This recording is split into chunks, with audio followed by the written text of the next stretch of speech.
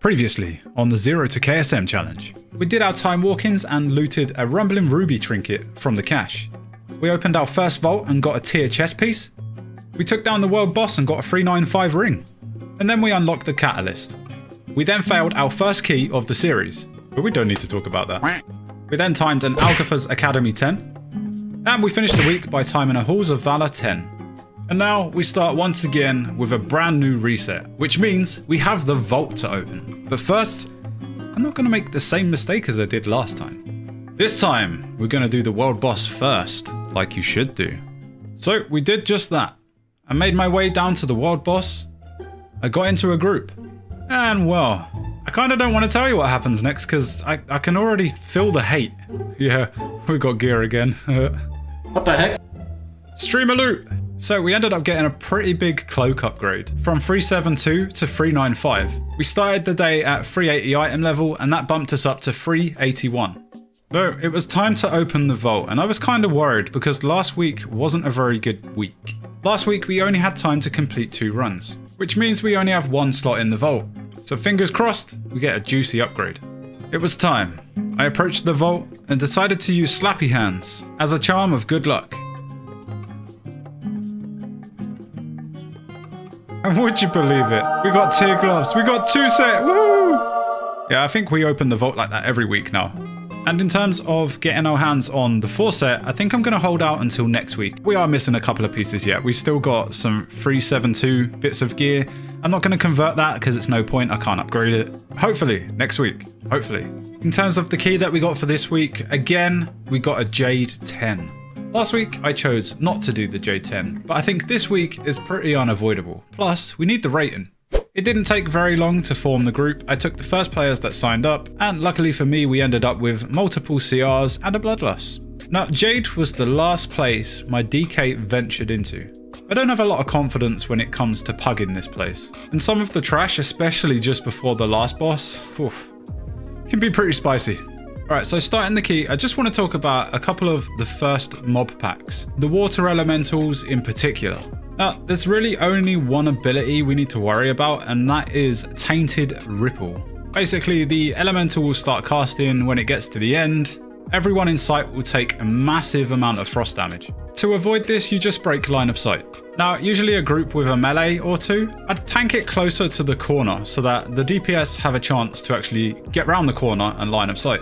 Though because we had the luxury of 3 ranged DPS, I decided to be a bit lazy, and considering the key level, I felt I could, so I didn't bother line of sighting myself. I mean, sure, I can use stuff like AMS to negate it, but I can't negate all of them, so I guess in higher keys I hide as well, but at a plus 10, I can take it. Though, for the most part, everyone decided not to line of sight, or maybe they just didn't know. Man, I feel sorry for the healer. On the first pack, the elemental wasn't so bad. But when you encounter the second one, you also have to deal with water speakers. Now these guys need interrupting, specifically an ability called Tidal Burst. Again, maybe at a 10 it doesn't do quite so much damage, but once you start pushing the really high keys, these are incredibly important to kick. And well, lucky for us it's only a 10, because we probably would have died. First boss we go into without a CR. I know, promising, right? And yeah, things get a bit messy. I'm not going to bore you with the tactics to this boss because that's not what these videos are really about. However, I will share a weak aura with you that helps with one of the mechanics. Now, I've only just started using this aura and I didn't think about the placement of both that and quaking. And for the majority of this encounter, they were both overlapping. But if I just show you this part where it's not overlapping, you can see that the corrupted geyser, I don't know what it's called. It's basically the ability that goes off periodically. It deals a massive amount of damage, knocks you up in the air, and to avoid it you just don't stand in the water, you stand on one of the platforms. You can see at the top of the screen the red bar ticking down, and the white lines simply indicate when this ability is about to occur. This isn't usually something I struggle with anyway, but I thought I'd get the weak aura and just have it there as a reminder. I'll leave this weak aura linked down below, but please remind me if I forget. I'm old and forgetful, so it's very likely that I'll forget. Now, sadly, the healer died, which meant the DPS also died, so I decided to die myself and reset the encounter. Thankfully, we killed it on the second try. We made our way to the second boss, and trash went pretty smoothly. Now, the second boss, or bosses, you might say, Strife and Peril, need to be switched between.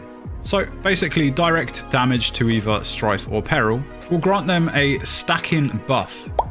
I think it grants them extra damage, maybe some other stuff. Anyway, what the group needs to do, and what I tried explaining and asking them at the beginning, was to start with Strife on the left and switch at 7 stacks, so that they don't reach 10. When one of them reaches 10 stacks, they'll become immune for 15 seconds. Some groups actually do it that way, and it is considered easier to get them to 10 stacks and then switch. But I mean, in terms of efficiency, you should probably swap at 7. And like true pug fashion, they completely ignore me. But it's fine, we've come to accept this sort of thing. We down the boss, or bosses, and we move on to the third one. Would now be a good idea to tell you this week's affixes, because I keep forgetting to do that. So this week's affixes are Tyrannical, Spiteful, Quaking, and of course, Thundering. Now I wasn't sure going into this if I could actually grip the shades from Spiteful. Turns out you can. Just if they're targeting a melee, don't grip them into melee, because rip melee, right? For the most part, I've actually been pretty smart about it. I've been gripping them away from the healer and the ranged, but I'm sure it'll happen one day. But this was the part of the dungeon that I feared the most, and for good reason. The first couple of packs are fine, but it's the one right before the boss that you want to worry about. Some groups use Bloodlust on this pack, other groups CC a couple of the mobs. We did neither. I mean, with just under 3 minutes left, I didn't think we were going to time this anyway. I quickly informed the group that I was going to start kiting them back. And well, have you ever seen the Go guy? Go, go, I'm pulling if you don't pull. Go, go, go, go, go, go, go. I'm waiting for the healer to get mana! Oh. Go, go, go, go. Yeah, we had one of those. So I end up getting feared, I panic, misplay, and I die. Death kind of on me, but I mean, fears and... Like I said, this pack is horrible. I can only do so much, but if I expect to time these sort of keys, I should probably up my game. I don't know, maybe I'm being too hard on myself. I quickly make it back and they finish off the rest of the ads. Now, with 1 minute remaining, there's no chance we're timing this. I place a marker and tell everyone to stack up during the ad phase. This way we can group all the ads together and nuke them down as quick as possible. Did this happen? Of course it didn't happen. Anyway, the ads get out of control, the dot kills everyone, and we end up wiping. I get back to the boss and once again I tell everyone to stack on the marker for the ads. Now, my plan for this boss was to save Slappy Hands for the second lot of ads, assuming that Bloodlust would be used for the first lot. On the first wipe, Bloodlust wasn't even used. So I figured Bloodlust on the first lot of ads would get them down nice and fast, and then Slappy Hands for the second one to bring them together.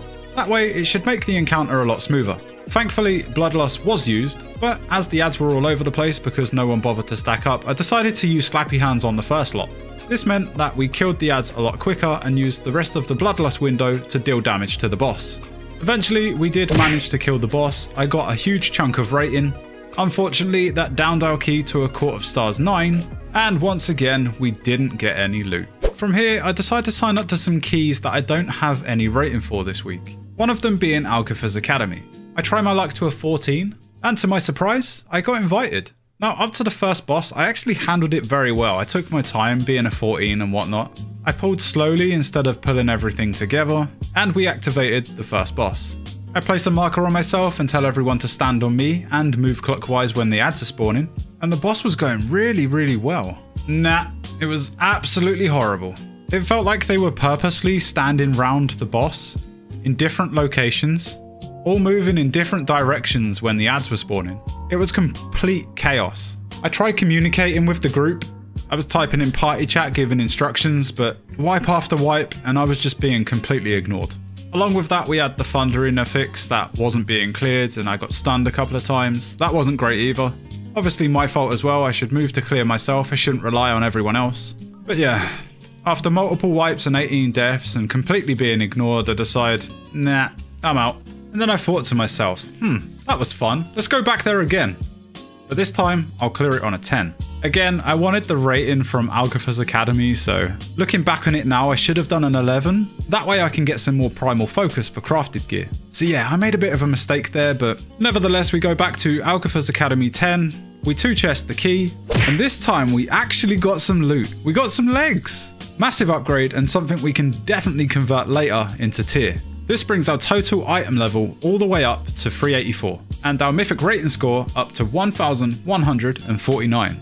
Now, in terms of score, there were a few places I wanted to go to just to bump it up and get them above the 10 level. But it was getting late, so I decided to call it a day and return in the morning. And that I did. I woke the next day and I was ready to rock. There were 3 places I needed to go. It all started with Halls of Valor. Deja vu. We overtimed it by nearly 15 minutes. We had 37 deaths. Nevertheless, we completed the run. And we actually got 56 score. We looted the chest and it gave us a ring. I wasn't actually sure if this was an upgrade and perhaps I should have traded it to someone else. But this was a ring that I could potentially upgrade, so I decided to keep it. Perhaps it was finally time to replace the first bit of gear that the DK actually got. And that was the rep ring from the Cobalt Assembly.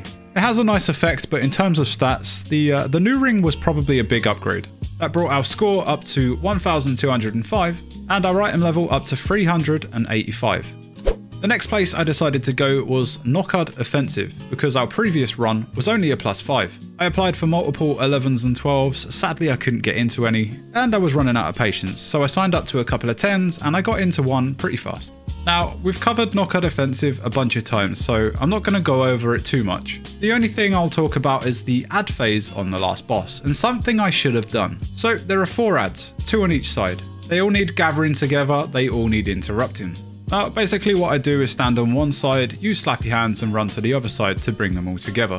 So what I should do, and I'll definitely do going forward, is standing right in the middle where the boss is, casting slappy hands, and gripping the 2 mobs furthest away on both sides. This makes for grouping of the ads a lot faster and definitely more efficient. It was actually the monk in the group that whispered me after. He plays a blood DK and he had a few tips for me. I say few, I'm old and forgetful. He told me so many things about the blood DK. He went over the opener, a few of the abilities, some talents. Really helpful, really nice guy, much appreciated. So massive shout out to Beer Monk of Khadgar. I very much appreciate the tips. I've got the entire conversation recorded so I can go back and have a look at what they said because honestly, I can't remember most of it. The next place on the list was Azure Vaults. If you remember previously, I only had a 9 and I wanted to bump that up a little. Eventually, I got into an 11. As we've been here a bunch of times, I'm not going to go over it again. Sadly, we overtimed it. We did get 21 rating. No loot, but because it was an 11, we did get a primal focus. And at the end of the week, we leave with 1285 score and 385 item level. And at this point, we've completed a key at least a +10 level, apart from Ruby Life Balls. I kind of left that until last because it's my least favourite, but just didn't have the time. Sadly, my groups over the last couple of resets haven't really worked so well. But I mean, I haven't been pushing my own keys, so maybe that's the reason. Now, I would say going into the next reset, that's going to change, but I have a big plan. Next week's going to be huge, because next week, I'm going to up my game. Firstly, we're going to look to acquire our 4 set, and then I'm going to look to completing every keystone at a +13 rating. Now, there are 2 reasons I'm doing this. Firstly, they need to be above +11 so I can farm primal focus. I can use the primal focus to then get something crafted. And I think in terms of crafted gear, I definitely want the unstable Frostfire belt. Not only is it absolutely amazing for me, but my belt's still blue. So yeah, that would be pretty huge. The other reason is obviously for rating. And as you can see, my fortified week is it's looking pretty bare. The only keys we seem to have completed on a fortified have been Halls of Valor and Algatha's Academy. But why 13? Why not 11? I mean, if I just need the primal focus, surely 11's easier, right? Well, there's been a bunch of comments that basically said you can achieve KSM just by timing +13s. Now, I'm not going to bother doing the math, nor am I great with that sort of thing, but I'm all about the for sciencing, so I'm going to put that to the test. So hopefully over the next couple of weeks, I can smash out 13s on both fortified and tyrannical, and let's see if we can achieve KSM. Now, that's obviously very time dependent. I might not actually have time to complete it all, but that's the goal. If you did enjoy this video, a like would be much appreciated. Consider subscribing to the channel to see where this journey takes us. And if you want to watch me live or join me for some keystones, you can catch me live over on Twitch every Saturday. A link to that and all of my other socials can be found below. But that's me done. Thanks for watching, and I'll see you in the next one.